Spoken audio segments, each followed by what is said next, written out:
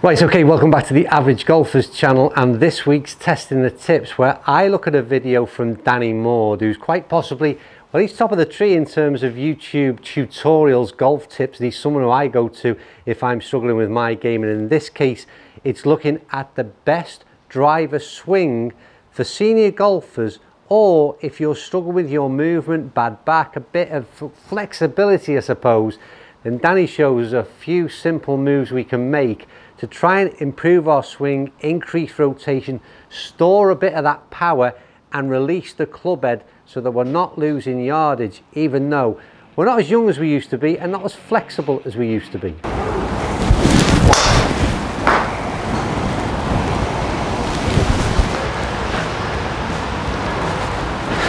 Well, I'm impressed with this, you know. Yeah, super impressed, because every shot that I've hit, irrelevant of yardage, just stayed so straight. So square as normal and foot back and flared. The release with that toe makes a big difference as well. That's right down the middle again. Danny, you've played a blinder here, son.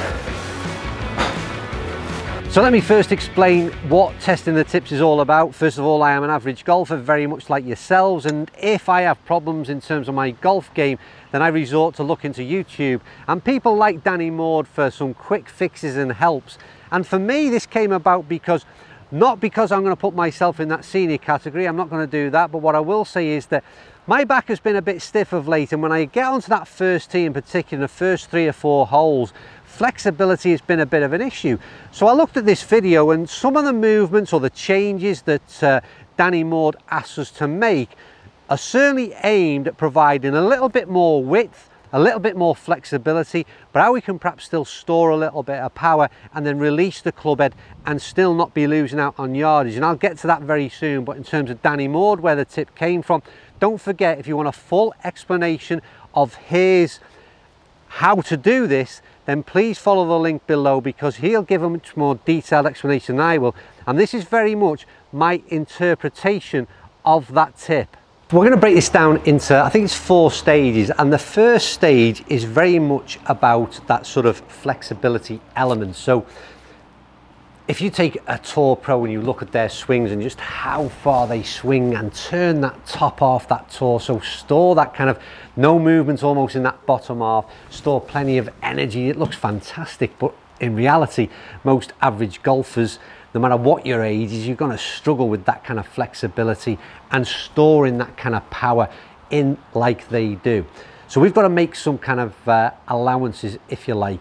We want to still be able to store that power, but we want to be able to do it in a way that's not putting all kinds of impact on our knees, on our lower back. So the first stage that is looked at is, this is your sort of square position at address, as you'd normally be, shoulders square, legs square. The first thing Danny asks us to do is take our right foot, in terms of a right-handed golfer that I am, take our right foot back away from the ball. So you've almost got an angle, a line, whatever you, right back from left to right foot that is pointing in a totally different direction than it would be in a straight line here. You pull that foot back, and at the same time he's asking us to flare that foot as well, so just your toes moved out further right. What he's saying that does then is, all of a sudden it gives us room to take this club back and make the turn.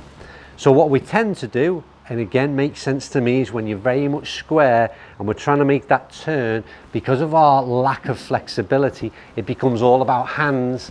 All of a sudden we're losing power, we're not making that turn that you see the pros do. So what he's suggesting, take that foot back, flare it out a bit, and it clears out room here and allows us to make that uniformed, if you like, arms and hands and then hips, and you're able to make the turn, and straight away you notice that you're able to get into a position far different than you could do, or at least I can do, from my normal stance, which is very much square on, and all of a sudden I'm feeling pressure in my knees here, trying to give myself as much movement as I can in that turn, but I'm having to almost work against what my body naturally wants to do. Whereas by moving the foot back, opening it out, It takes all the pressure off my right knee, releases a bit of pain off that back or stress off that back, and just allows me to turn in what feels like in step one, a much better position.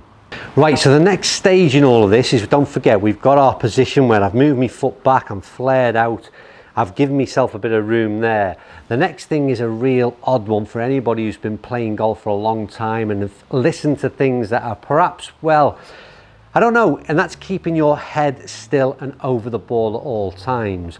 And again, what he's saying here is that that's a really difficult thing to do when you're trying to, if you've not got the flexibility, if you like, same thing, and when you're trying to sort of get that rotation in the top half, but you're keeping your head perfectly still and your neck is strained again and restricting the movement, I suppose. So the next step is to move your head slightly over to the right hand side. Again, right hand golfer, don't forget, opposite if you're left handed golfer. And as you turn away, keep your left eye over the ball. And what again he's saying is that by moving your head to that side, you're giving yourself more room and clearance, if you like, to bring the club and get that rotation without any kind of restriction. So I'm just going to try it as where we're at so far. So foot's back, flared out a bit.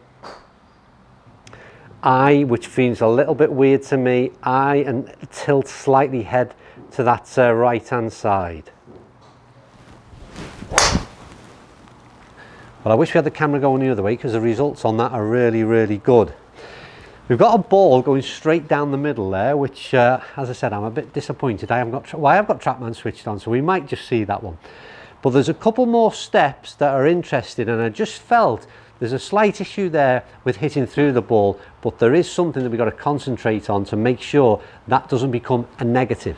Right, so I referred to one potential negative, and that explained was that if we move the right foot back, then it clears a path, it clears a route for us to make that kind of turn and that swing. If we did it the opposite way and moved the left foot forward, it would clear a path for our follow through. So what we've done, we take the right foot back, that's all good, we've got nice clearance here and we can make a good turn, but what it did and what I felt again with that swing that we just did on camera is the follow through becomes a little bit different because we've effectively kind of shut this route off. It makes it really difficult to then turn and get round, rotate round that left hip, and I felt that on that swing, to be honest with you. So again, there is a drill, if you like, or a feeling that we need to, as Danny explains, that you need to have when you make that movement and that follow through. And that is to keep that V in the arms and almost with the toe of the club, feel like the toe is pointing to the floor. So for me, that's almost like some kind of like rotation, as almost as though I want to hit what is a draw shot. So it's through there, and then this toe end is almost pointing at the floor. Because what we've done, we've stored all that power, it's fantastic, but we've got to release it and make sure we're not losing yardage. And that's the bit that I'm finding just a little bit difficult. But what I'm going to do is I'm going to try and just, so the swing would be, I think there's one element as well that I've just forgotten that I should reference. So through here, and then the release is down. And again, the bit that I forgot is that right foot then comes, or right heel rather, comes off the ground to give you that release. Right, let's try that. And all of a sudden, and we have got TrackMan switched on, I should have that ball, it's finished slightly down the left hand side, but the shot shape changed and I didn't feel as though I'd lost a tremendous amount of power and able to get through even my finish.